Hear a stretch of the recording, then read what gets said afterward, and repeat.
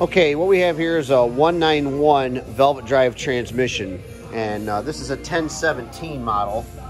1017 is for a small block, so this has 9 forward plates and 1 reverse plate. But I'm sure you've all heard me talk about this before. This is a very confusing ratio to some folks because it is a reversing ratio. Now this transmission's in for overhaul because it's frozen forward gear, and I figured I'd show another good demonstration of how this really works. So I turn the input shaft. See, I turn it counterclockwise, and look what the output shaft's doing.